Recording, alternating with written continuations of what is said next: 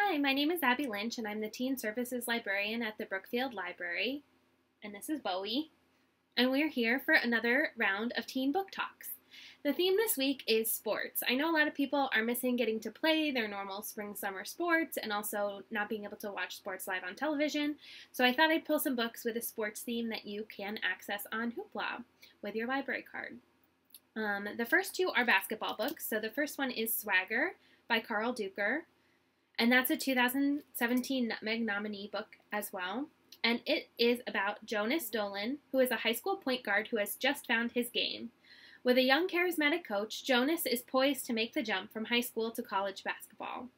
When his new friend Levi reluctantly tells Jonas that their coach abused him, Jonas has to decide whether he should risk his future career to report the coach.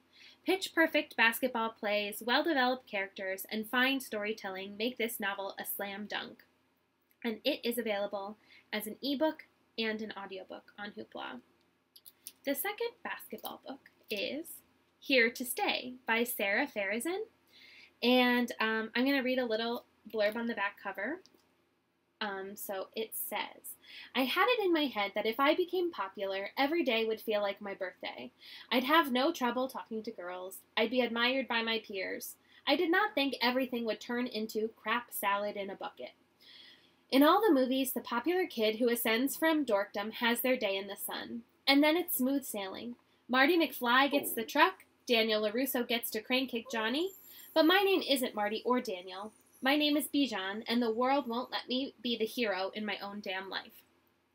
And so Bijan Majidi makes the winning basket in a very important game, and all of a sudden his life is just hallway high fives and invitations to parties.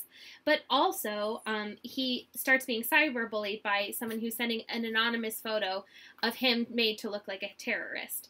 He wants to forget it ever happened. The school administration wants to catch the culprit and punish them. And some of the school rallies behind him, and some of the school doubles down on the attack. And Bijan learns that it's not always easy to tell your enemies from your friends. So this is kind of a different spin on the other basketball book. But so two kind of different stories, both surrounding basketball. Oh, and this one is available as an ebook on Hoopla. We haven't done a lot of nonfiction in these book talks, but today we will. Gabrielle Douglas, the gymnast, has an autobiography called Grace, Gold, and Glory, written with Michelle Burford.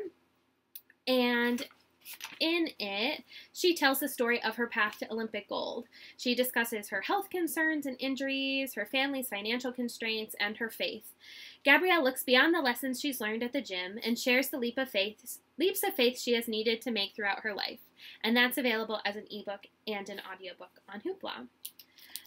The last book today is a graphic novel. So this is Slam by Pamela Ribon and Veronica Fish. When life starts coming at you like a freight train, you have two options: run away or lean into the hit.